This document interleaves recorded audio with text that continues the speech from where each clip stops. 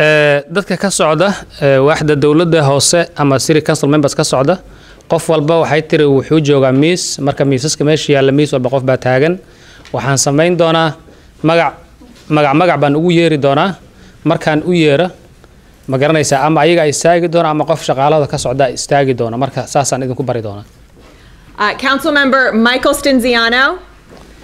ninkaas waxaa la yiraahdaa Michael Stinziano waa council member. Yeah.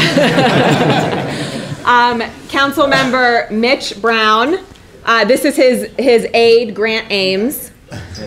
marka ninkaasna waxay tiraa council member Mitch Brown. Oh, Mitch Brown. wakiil buu yahay. Council member Priscilla Tyson. This is her aide, Carl Williams. ninkaasna waxaa weeye council member Priscilla Tyson. iyo wakiil u yahay isagana. Council member Emmanuel Remy in the flesh. ninkan waa council member Emmanuel Remy. Our wonderful council president Shannon Harden, also in the flesh. ninkana waa madaxda councilka madaxweynaha councilka Shannon. I want to thank a couple people. Oh, also State Representative David Leland is here. Thank you so much for coming, Representative, and you can answer all the questions people have about the state. ninkaasna waxay tiraa ninkii state-ka matala weeye meesha taagan marka wixii su'aal oo aad qabtaan oo ku saabsan gobolka idinkaga jawaabi doonaa. Thank you to the center. The CEO of the center is Dr. Mohammed. Thank you so much for hosting us today, Dr. Mohammed. Thank you. ninka waxay tiri xarunta xukuumadda maanta martigeliye waa Dr. Mohammed waa mahadsan yahay. Thank you to the community leaders who helped us organize this meeting. If you helped us organize this and helped us get the word out, will you please stand so we can give you a round of applause?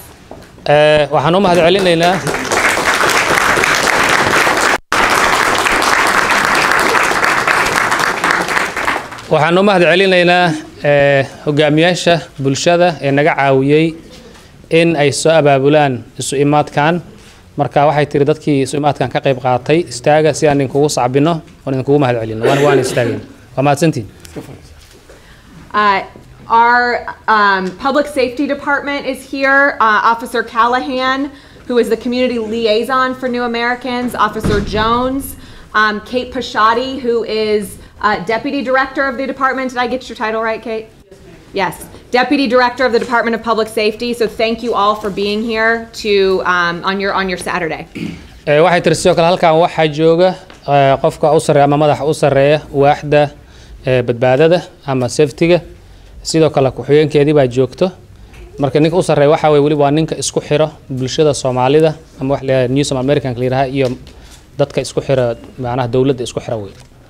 We have so many community leaders that are here that I cannot acknowledge all of them, but one, I just know I will forget so many, but one I really want to point out is Diane Campbell, who is the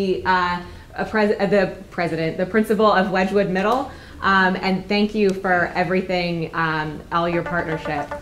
dad badan ayaa jiray tiri on magacooda soo koobi karin oo hogaamiyaal bulshada ama bulshada maqaam weyn ku dhaxlay oo rabo inuu macnaha u mahadceliyo. waxaa ka mid ah maamulaha Wedgwood Middle Schoolka liiraha ayaa ka mid ah oo ma garanaysaa shaqo weyn la qabatay waad mahadsantahay bay ku tiri. The education system is such a crucial part of community partnership, so thank you. marka waxbarashada ama nidaamka waxbarashada waa saaxiib aad muhiim u ah bulshada dhexdeeda marka waad mahadsantahay. And then the last thing I want to point out is at 12:30 we will be gathering all of our youth who are here, our youth and our young professionals, to have a conversation with council members about their issues in particular. We know that the future of our city is our youth, and we want to make sure that we understand what's important to our youth in order to create that future. waxa ugu dambeeyaan rabo inaan dhaha 12 barka markii la gaaro isu imaad miis ah oo dhalinyarada lala qaadan doona sameeynayna si ay ula hadlaan xubnaha councilka dawladda ama xubnaha dawladda hoose sababta waxaan ognahay waxa aad muhiim ugu ah mustaqbalkeena muhiim u ah waa dhalinyaradeenna marka si aan u abuurno ma garanaysaa marxalad noocaas oo kala dhalinyaradii ay u noqoto mustaqbalka bulshada ay u noqoto oo loola hadlo oo mustaqbalkooda aga hadlaan oo loo dhiso waxaan siin doonaa fursad miis la sugu imaado 12 bark markii la gaaro dhalinyarada lala hadlayo la hadlayaan xubnaha dawladda hoose. I would like to now invite Council President Shannon Hardin to say a few words. Marka hadda waxaan soo dhaweynayaa madaxweynaha guddiga hoose ama guddiga dawladda hoose Shannon si uu hadallo kooban u yiraahdo. Would you help me in thanking Councilmember Brown and her office for bringing this all together today?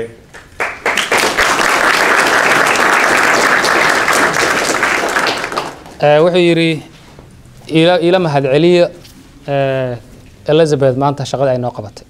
I also want to thank my colleagues who work tirelessly every day on behalf of all the citizens of Columbus. And so thank you to all of my colleagues for being here. Thank you again to Representative Leland. sidoo kale waxaan rabaa inaan u mahad celiyo saaxiibaday oo si madaalanimo ah maalin walba ugu shaqeeyo bulshada Columbus ama deegaankan magaalada aan deganahay. marka waad mahadsantiin buu ku yiri waa dadka ka socda xubnaha dawladda ama council members. Just want to make 2 points. One, that these gatherings are important, they're necessary, and they are our responsibility to listen, to hear, and to learn. isu imaadida noocan oo kale aad bay muhiim u yihiin waxayna muhiim u yihiin waa mas'uuliyadna saaran inaan isu nimaadno ismaqalno ma garanaysaa dhibaatada dhageysano oo isu nimaadno oo iska warqabno aad bay muhiim u tahay. And so we're very, very grateful that you are here and helping us to build this Columbus that we all love. waxaan aad iyo aad ugu mahad celinayaa ama aad iyo aad ma garanaysaa kaga mahadnaqayaa isu imaadkan aad isu imaadeen si aad u dhistaan ama aan u wada dhisno magaaladan Columbus oo magaalo aad u weyn ama aad u fiican. The last point I would make is that today is World AIDS Day. And so I would ask that we take a moment of silence for those who are living, are struggling on the continent of Africa and around the world, but those who we've lost over these last several years, but also to celebrate the strides we've made in bringing new folks who are acquiring to zero. sidoo kale waxaan rabaa inaan xuso yiri maanta waa maalintii xanuunka la yiraahdo AIDS-ka. marka wuxuu yiri waxaan rabaa inaan qaadano 1 daqiiqo aamusnaan ah oo ma garanaysaa ku xusno dadkii uu wax yeeleeyay oo u dhintay iyo dadka la nool oo hadda qaba xanuunka isaga la nool iyo khaasatan talaabooyinka horumar kale aan soo qaadnay oo ma garanaysaa ay ku aadan inaan heerka aan ku celino ma garanaysaa dadka u gaaray ama dadka qabo eber inaan ku celino marka talaabooyinka fogan soo qaadnay marka inaan taasna xusaan rabaa.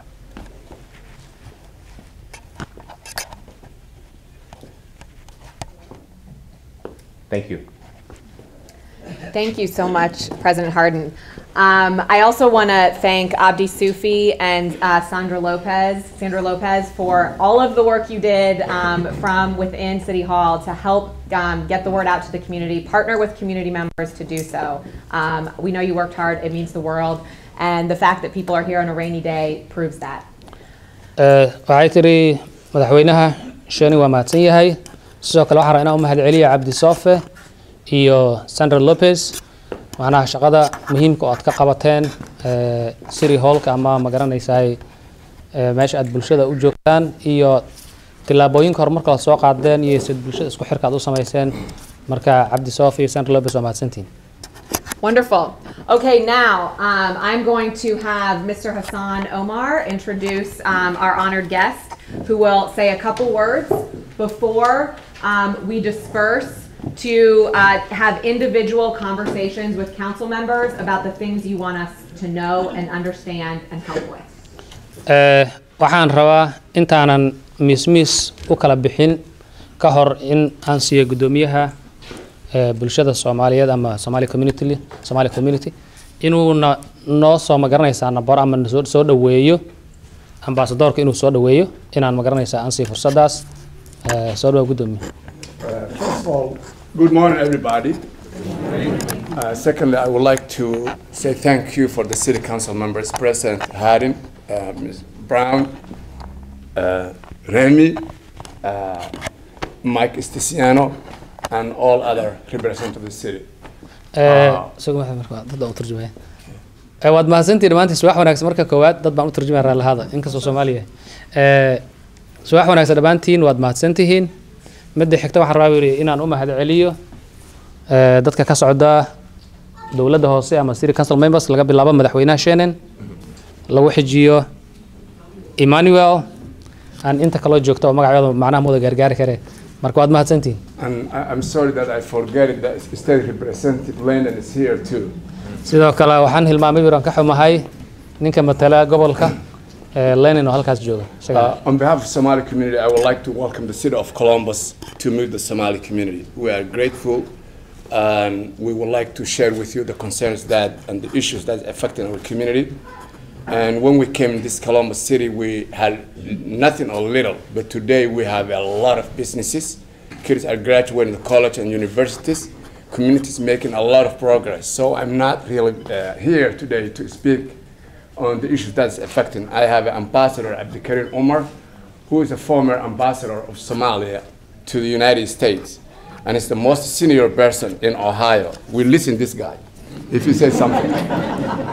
So we agreed on yesterday actually to select him to be our speaker. We know that you don't have much time, but you have you know, we have to have someone to represent the community. So he will be speaking about Somali community. So welcome, Ambassador. soo galin baan summarize garanaa waxa tiri waad dareysay waan summarize garanaa waan summarize garanaa waan soo gaabinaya hadalku ku dheeraad gudoomiyaha marka halaal uma heli karo waan soo gaabinaya laakiin marka gudoomiyaha wuxuu yiri waxaan rabaa aniga ku hadlaya magaca bulshada Soomaalida ee degan magaaladan Columbus inaan idin ku soo dhaweeyo inaad la kulantaan bulshada runtii markaan ka hadlo bulshada wuxuu yiri maanta heer fiican bay gaadhay markay meeshan timid waxba ma aanan wadanin laakiin maanta waxaan leenahay ganacsiyo arday baa jaamacada noo dhameynayso kuwa noogu jiro marka meeshan uma imaanin buu yiri maanta inaan hadal dheer ku qaato waxaan isla garanay ambassadorkaas oo ahaan jiray ma garanaysa ambassadorkii hore in ma garanaysa uu noo hadlo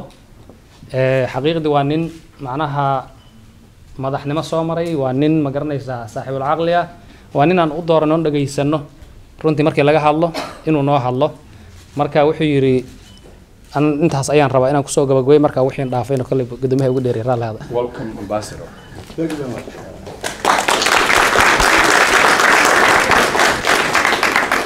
Thank you. I'm going to be brief. I'm not going to actually say a lot of things. Just because of the time constraints, I'll say very few words. I want to first of all thank Hassan Omar, the president of Somali community, for his untiring and unwavering support and the hard work that you do. We appreciate that. Although people don't mention that, but at the same time they believe that. So you need to know that. waxaan rabaa yiri inaan si kooban u hadlo ma dheeraanayo laakiin marka koowaad waxaan rabaa inaan u mahad celiyo gudoomiyaha ama madaxweynaha Somali community inaan u mahad celiyo Hassan Omar wuxuu yiri ninkaasi ana leexleexad lahayn oo madaalinimo ay ugu shaqeeya bulshada inkastoo in dadka sheegin laakiin way og yihiin dadka inaad u shaqeyso marka ana maanta sheegay birtaas maasanta. I also would like to thank and express our deep appreciation and the thanks of Somali community to Ms. Brown, who is actually unwavering support of Somali community in particular, and also the President, Mr. Harden, and other members of the Council for their support and their understanding for the Somali community interest. So I'll try to express briefly about the major needs we have. We cannot actually complete today what our needs are, but I want to be very concise. waxaan rabaa mid xigteen aan u mahad celiyo Ms. Brown oo inta taagan iyo Michael Harin oo Shannon Harin sorry oo ah ma garanaysaa madaxweynaha councilka iyo xubnaha kale oo jooga meesha sida ayagana madaalimada ugu shaqeeyaan bulshada say bulshada u xiriiraan say u abaabulaan waad mahadsantihiin waxaan rabaa yiri maanta inaan soo koobo wax waqti badan ma qaadanayo sababta wuxuu yiri baahidanada maanta inta lagu wada dhameyn karo laakiin wax yar baan ka taaban doonaa.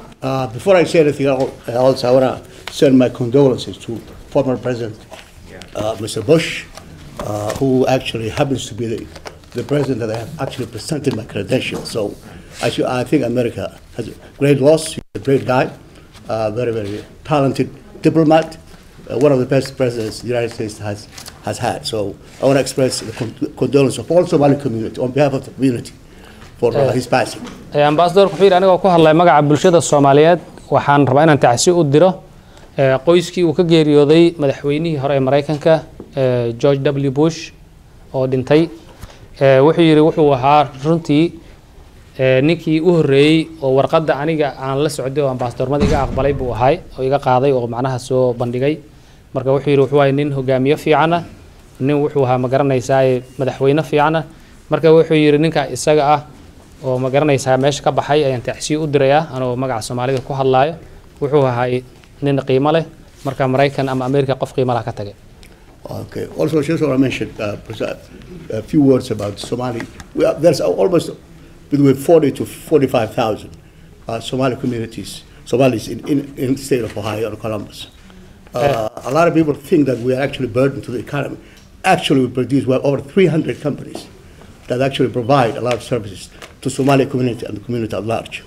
waxaan rabaa inaan ka hadlo bulshada Soomaaliyeed meeshan magaalada Columbus bulshada Soomaaliyeed waxay ku degan tahay 40,000 ilaa 45,000 inta u dhaxayso dadka waxay u maleeyaan inaan dhaqaalaha anaga culays ku nahay oo aan wax qaadano laakiin runtii markaan ka hadlo dhaqaalaan soo saarnaa ilaa 300 oo company oo anagu leenahay baa shaqeeyo dhaqaala soo saaro dadka caawiyo marka wixii waxbaan soo saarnaa ma nihin dad wax qaata kaliya ama culays ku dhaqaalaha.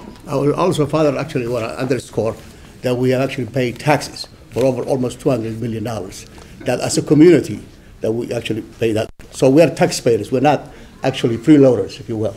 sidoo kale waxaan rabaa inaan hoosta ka xariiqo oo aan sheego inaan bixino taxi gaaraya ilaa 2 milyan gaar 200 milyan gaar ilaa 200 milyan gaar inaan bixino marka waxaan ay dad canshuurta baxsho ma ahin dad ma garanaysa wax iska qaata ma ahin dad ma garanaysa iska buuxiyo meesha ma ahin laakiin waxaan nahay dad ka muuqdo oo 200 oo canshuur bixiyo arrintaasna hoos ka xariiqan rabaa. Yes, and I also just want to say that we are Americans. Maybe we come different boats, but at the same time we're in the same boat today. America is an idea. It's not something that you actually. This is actually notwithstanding about the political problems today. The United States is an idea that why people came here as a beacon of hope. So the people we need to understand that. And Somalis actually this is our home. marka waxaan rabaa inaan idin sheego yiri waxaan nahay dad American ama Mareykan ah Mareykan wuxuu yiri waa dad isu imaaday oo nin walba meeshan rajo iyo mustaqbal u yimid waxa laga yaabaa inaan doon kala duwan ku soo galnay laakiin maanta hal doon baan wada saaranahay marka Mareykan baa wadanahay maanta hal doon baan wada fuulay. Yeah, and also I like to say Somali people are grateful people. We want to actually mention also again about President Bush for his support for Somali people when they actually had a lot of famine in 1992. Without him, almost 2 million people, Somalis, would have perished. So we're grateful. sidoo kale waxaan rabaa inaan sheego yiri ambassadorku wuxuu yiri waxaan rabaa sidoo kale inaan xuso Soomaalina ay yihiin dad mahadnaq leh dad inta wax iska qaata ku jisaara ma aha waa dad mahad celiyo oo mahadnaqo waxaan rabaa marka magaca Soomaalida anoo ku hadlaaya inaan u mahad celiyo madaxweynihii Bush iyo dadka Mareykankaba sida ma garanaysaa deeqda leh ee gacan furnida leh ugu gurmadeen Soomaaliya 92 markii ay ku habsatay abaarta haddii dadkaas ayna u caawimaad gaarsiin lahayn 200 oo kun oo Soomaali ayaa u dhiman lahayd abaartaas iyo ma garanaysaa dhibaatadaas. Also, I want to just make it concise again. I want to mention few things that is actually deeply concerned about Somali community here. The most important thing is that the community is not receiving, it is actually consummate for the taxes that we pay. We're not getting a lot of services, and the reason is, actually part of it is ours, because we need to vote, and vote actually tell them exactly what we mean. So from now on, we'll reorganize ourselves, re-energize, and we will try to get what we actually supposed to receive, or deserve, I should say. waxaan rabaa inaan xuso qodobo dhowr ah oo Soomaalida muhiim u ah midda koowaad aan ku bilaabo waxa weeye dadka halkan joogo canshuur bay baxshaan laakiin xaqiiqdii canshuurta ay bixiyaan adeeg leeg ma helaan waxaanan eedda saaray ayaga annaga isa saarayna eedda sababtoo ma codayno waxaan u baahanahay inaan codayno saddex jeer ku celiyo ambassadorka marka waxaan rabnaa inaan dib ma garanayso abaabulno inaan dib ma garanaysaa guntiga dhiishaga dhigno inaan dib ma garanaysaa aan tamarteena kor u qaadno inaan la xisaabtanno ma garanaysaa dadka aan u codayno inaan codayna loo baahan yahay. Yes, and I want to just conclude that actually the problem we have is basically one of the major problems we have is the opioid crisis in the community. After school programs, we don't get any support at all from the city. To be honest, we have to be frank. What I like about America, Americans are frank. They don't actually push around the bush. So we don't actually get what we see. We're having a problem with evictions. People are actually having linguistic difficulties, health service deliveries. There's a lot of things, multitude of issues. So we cannot actually cover today, but we will actually separately tell the council about the need of the community. baahi fara badan baan leenahay kuwaan halkan ka sheegi doona iyo kuwaan council member si qaas ah wala hadli doonaba wuxuu yiri waxa dhibaato xun ugu haya daroogada ama wax la opioidka dadka isticmaalaan baa dhibaato xun ugu hayo waxa dhibaato xun ugu hayo ma garanaysaa after school programs ilmaha ma helaan waxbarasho markay iskuulada ka soo baxaan oo ma garanaysaa tayadooda waxbarasho lagu dhiso ma helna adeeg caafimaad oo tayo leh ma garanaysaa guryaha ayaa dadkii laga saaraa dhibaato aad u fara badan ayaan haysato marka runta ka hadlaadanahay bulshada marka halkan kuma soo wada koobi kara laakiin waxaan si khaas macnaha gooni oo kala kulmay dama kala hadli doonaa xubnaha ka socda guddiga dawladda ka socda. And I want to actually emphasize also about the youngsters who are actually dying in droves, Somali community. Almost 14 kids died for the last 20 months. That's an indication that we're not actually receiving the support either the city or the state. Okay, what do you mean like drones? I didn't hear that. I just want to emphasize about the 14 kids were killed. They had the homicide, you mean? Yeah, homicide. Okay, yeah. cool. So, all right. Okay, all right. wax baan ka xaqiijsanay waa xaq baan u leeyahay inaan xaqiijsadaan turjumaana waxaan fahmin ma gudbin karaa marka waxaad ogaataan wuxuu yiri dad badan ayaa ku dhintay meesha tan bilooyinkii la soo dhaafay ilaa 14 carruur baa ku dhimatay oo wax isdilay iyo ma garanaysaa wax daroogo macnaha inta iska badiyeen u dhintay isu dhaxyeelo marka dadkaas aad bay u fara badan yihiin taasna waxay idin tusi kartaa inaan adeeg ama taageero fiican aanan ka helin bulshada ama hal jiray dawladda aanan ka helin marka ilaa 14 canug baa ku dhimatay dhowr bilood la soo dhaafay gudahooda. And I want to again thank Ms. Brown and the other members of the council for their time. We hope that actually we'll continue our discussion in more detailed way.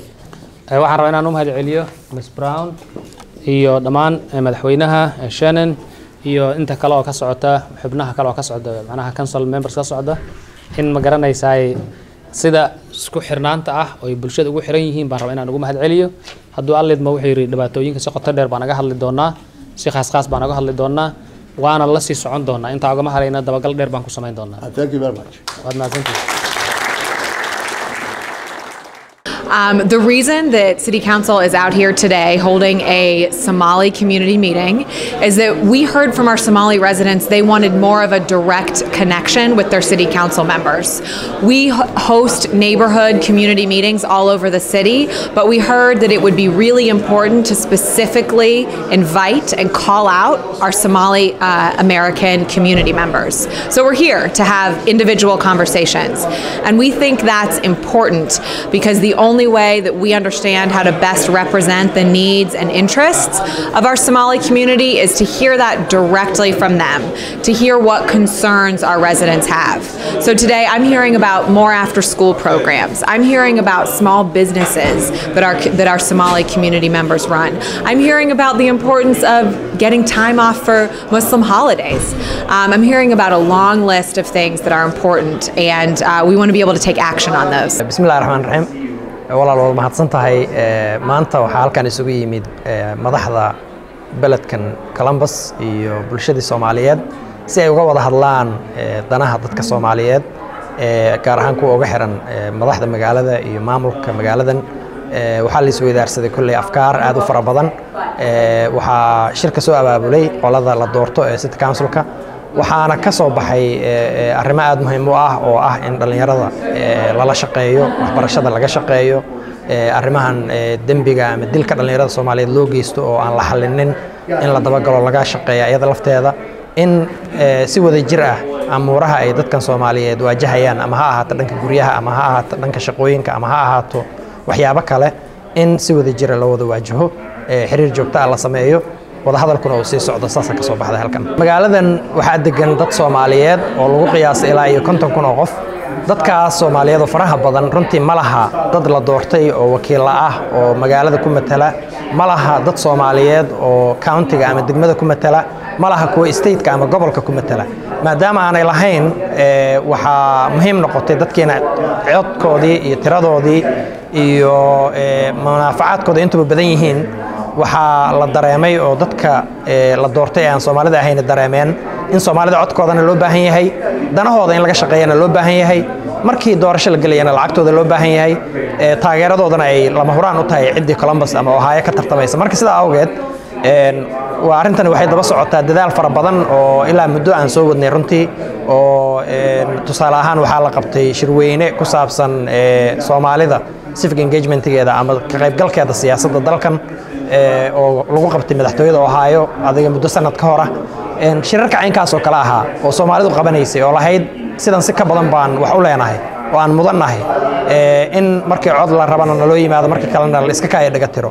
la iska kaaya indha tiro waxba ma tarayso ma shaqaynayso Soomaalida iyo dib u fakarayso ay sababuleysa la arkay sidaasana loogu yimid annaguna waan aqbalnay waa soo dhaweynay martidayadii waana wada hadalay si wanaagsan baana wax isla meel dhignay maanta waxaa halkan isugu yimid dhammaan dadkii Soomaaliyeed ee deganaa magaaladan Columbus Ohio ayagoo ay la kulmeen qolooyinka city councilka ama loo yaqaan qolooyinka guddiga deegaanka ee dawladda hoose waxayna ka wada hadleen sida ay u kala go'an yihiin community-ga Soomaalida iyo dadkii macnaha city councilka ama qolooyinka guddiga deegaanka ah taasoo la rabay in ay ahaadaan dad isdhexgalo oo arrimaha Soomaalidana ayagana ka shaqeeyaan ayagana markii ay u baahdaan in loo codeeyo ama ay u baahdaan in wax loo qabto marka waa kii ugu horeeyay ee wada kulmaan guddiga deegaanka iyo Columbus Soomaalida degan guud ahaan Soomaalida halkan deganna waxa weeyaan dad runtii wax soo saar leh wax soo saarkoodana runtii ayna ka helin wax services oo ay u batahay community-ga wuxuu u baahan yahay marka ugu horeyso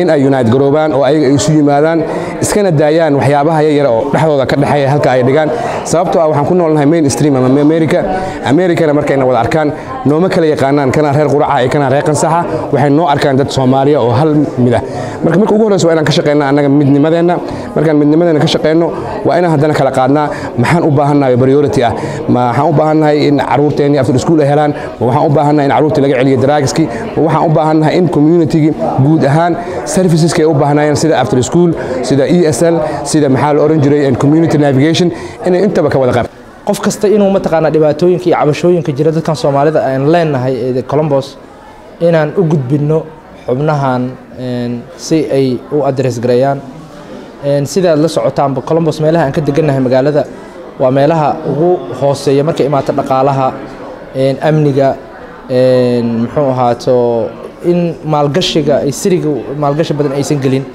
marka waxyaabaha ugu badan oo dadka shacabka ay doonayeen inay ka hadlaan waxaa ka mid ah in waxyaabaha sidii mataqaana loo wajihi lahaa Soomaalida haddaan nahay Columbus degan especially qaybaha north east Columbus aad dhibaato waxaa noogu haya dadkii dhalinyaradii aad isu laynaysay oo dhalinyaro ilaa 10 lagu qiyaaso oo waa dhaweed dhaxdooda isdileen kuwa kale oo la dilay qolooyinkan aan la deganahay oo marmar dhibaatooyin inay naga soo gaaraan marka kulan fiican ayuu ahaa aad ayaan ugu faraxsanahay xaafadeenina waa noogu yimaadeen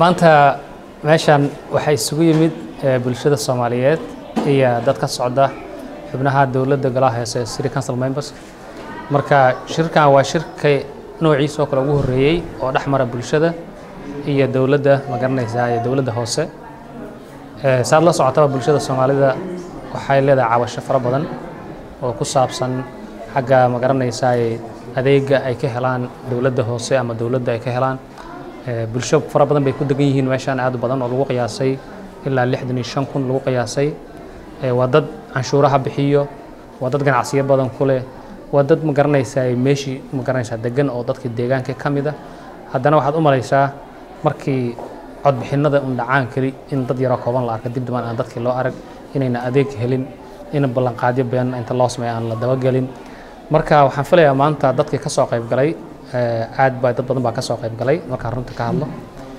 su'aalo muhiimna waa la weydiiyay dad badan baana ka hadlay marka waxaan aaminsanahay in wax ka soo baxaan hadduu alla idmo oo magaranaysa Soomaalida wax ku ool u ah wax tar u leh badanaa dadka waxa haysto oo dhibaatada xagga anaga Soomaalida aan haysto waxa weeye markaan baahideena soo bandhigno Soomaalida noocan oo kale ama kuwa kale aan fariisano dabagal ma sameeyno ma dabagalno meeshii anaga tagnaa wixii halka ay ku qalalaan marka hadana sanad kale ama mar kale la soo imaada bartii aan laga marka maalin walba meeshii waan ka bilownaa shirkan wuxuu ahaa shir ay ku kulmayeen Somali community iyo City of Columbus waxyaabaha la isugu yimidna waxa ugu muhiimsanaa sidhigu waa sidhigayagii communityguna waa community kamida communitiyada degan City of Columbus waxa weeye in muhiimadda meesha waxay ahayd in laga maqlo shirka magaciisa wuxuu ahaa aan wada hadallo baa loo yimid maanta meeshaan oo ahayd in la isfahmo la ogaado waxa socda la ogaado waxa maartay community-ga uga baahan yahay sidhiguna ay ogaato de community-gi siday ula shaqayn lahayd hawlihiisa iyo waxa baahidiisu tahay waxa laga wada hadlay waxyaabo meesha lagu soo qaatay waxa kamid ahaa sidii war maxaad community u baahan tihiin wayna sharxan community-ga waxay ka hadleen in ay ka noqdaan ay City Columbus maadaama ay degan yihiin aysan u lahayn any police officer waan wax meesha ku jira sababta waxaan aragnaa dhalinyaro dhahayso waan apply garaynay laakiin wax naga hoos qaada ma aanan arag maanta waxa kale oo laga hadlay arinta ah war Soomaalida maxaa loogu yeeraa City of Columbus ay arinta dacwada Soomaalida ka dacwata ugu badnayd waxay ahayd maxay tahay macnaha loogu yeerayaa qof 30 years taxpayer ah 30 years maartay qof jira oo ku dhashay in North America in loogu yeero New America we're not a New America we're Somali Americans baan nahay way arintaas sharxeen oo dadka Soomaalida ah ay aad iyo aad si xoog leh ay uga hadleen in arintaas aad aysan ku haboonayn in loogu yeero magacaas tan kale waxa weeyaan in waxa kale oo laga hadlay ciyaar dad badan oo Soomaali oo dhalinyarada magaalada lagu laayay oo istilay ama ayagu hadilan ama qolo kale ba hadisha ama ayagu dhexdooda ha noqoto ama cid ay rabtaba ha noqoto dambiile waa dambiile dawladda waxaan ka rajaynaynaa dadkaas in loo soo qabto in dadkaas maaragtay dambiilayaasha loo helo ilaa hadda qof la yiri qofkaana qofkii dilay maanta waxaan joognaa Heart of Ohio Family Health Center oo ku yaala xaafadda Soomaalida ay degto gobolkan Columbus United States of America maanta waxa ku faraxsanahay inay noo imaadeen dadka xukuma ama baarlamaanka xaafadan xukuma aan deganahay waxa kale oo fursad noo ah in maanta qof kasta oo Soomaaliya oo la istaagay hal inuu la istaagay asagoo oo cabiraya baahida Soomaalidu ay qabto waxa kale oo muhiim noo ah in maaragtay wax ka barano dadkan sida ay rabaan in ay wax noogu shaqeeyaan alxamdulillah maanta waxaan gaarnay in aan sameysano cilaaqo wanaagsan relation wanaagsan dawladdu diyaar way u tahay inay nala shaqeyso khaasatan dadka xaafadaha gaarka ah xukuma sida district representative-yada oo kale sida city council-ka oo kale waa diyaar in ay nala shaqeeyaan laakiin waxa loo baahan yahay Soomaalidii oo midaysan oo hal qof ah inay curiyaan ama dhibaatadooda ka hadlaan dhibaatooyin badan aan haysto gobolkan hadii aan ku noolnahay Columbus sidoo kale guulo badan aan gaarnay oo maanta wakaas anagana la soo booqanayo anaga martina loo yahay carqalado badan ay jira carqaladaha waxa kamid ah xaafadaha la dago oo kale dhibaatooyin badan baa ka jira housing issue waxa laga yaabaa qof Soomaaliya lacag yar oo aad u yar in lagu yeesho oo $5 oo kala ah laakiin waxa laga yaabaa 2 sano kadib 3 sano kadib qofka Soomaaliga ah asagoo aan bixin karin lacagtii oo badatay in hal mar loo soo dalaco oo la gaadho $2,000 3,000 qof awalba asaga miskiin ah ay qaadanayay